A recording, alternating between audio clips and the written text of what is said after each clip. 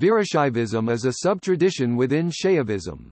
According to tradition, it was transmitted by 5 Panchacharyas, Panchakarya 5 Acharya Renukacharya, Darukacharya, Ekarama, Panditharadya, and Vishwaswara, and first taught by Renukacharya to Agastya, a Vedic seer. However, no mainstream texts exist of Agastya learning such teachings, and that belief is limited to orthodox Veerashaivas.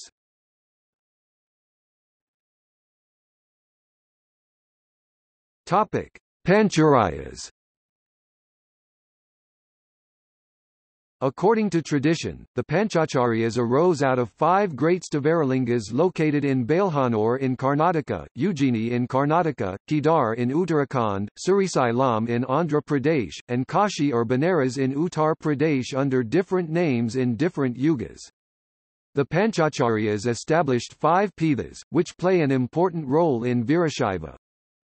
Veerasimhasana of Rambapuri in Bailhanuru, Karnataka. Sadharma Shimhasana of Ujjaini, Karnataka. Vairagya Shimhasana of Kedar, Uttarakhand.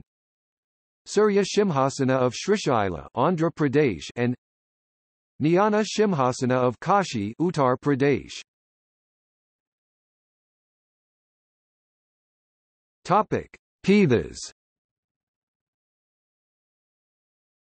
Veerashaivism is continued to this day and is preserved and transmitted by 5 Peethas: Rambapuri, Ujjaini, Kedar, Srishail, Kashi, who play an essential role in the Veerashaiva tradition.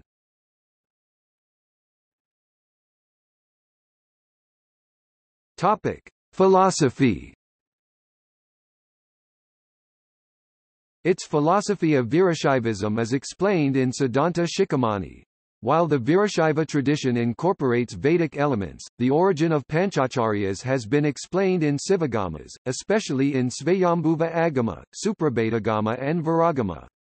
The earlier portions of Agama literature are the fundamental source of Saiva religion, while the latter portions are of special importance to Veerashaivism.